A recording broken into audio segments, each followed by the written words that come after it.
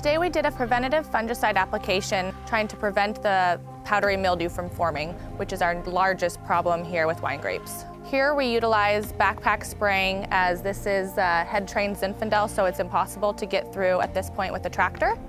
Today we're out here doing a commercial application using our Yamaha remotely piloted helicopter, the RMax. A reason we landed in vineyards is it's a challenge to treat some of the smaller fields and the fields that are on steep hillsides.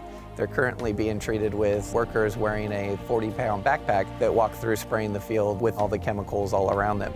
Here in Napa Valley, there's so many vineyards that are tight row spacing and difficult terrain to get to. So we have an experimental design where we are comparing the Yamaha RMax to the backpack sprayers, spraying completely randomized sections of the field, comparatively looking at coverage, efficacy in controlling that disease.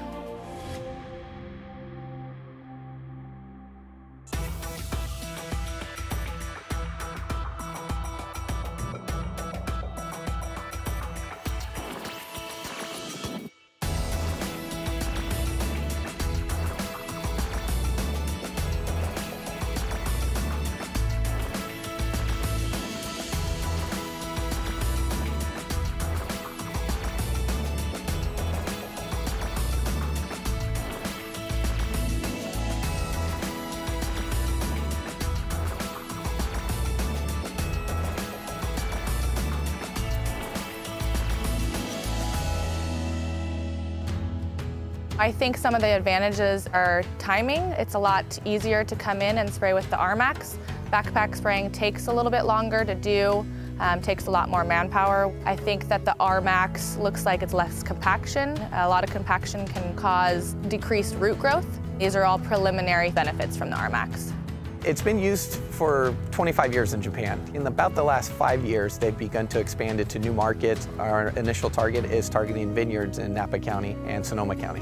What we're doing is Yamaha's offering a service. We will not be selling the units. We want to maintain ownership of the units. We want to make sure that they are used properly, and we also want to make sure that the strict maintenance schedule is followed. A vineyard would contract out to us, so it will be Yamaha pilots, Yamaha staff that are performing the spray service applications. I really got excited with the Yamaha RMax. Our goal here is to always create the best quality wine grape that we possibly can.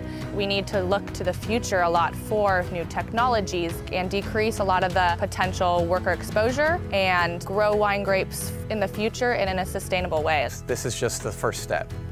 There could be additional crops, additional ways to utilize the RMax that will only grow the market even more here in the U.S.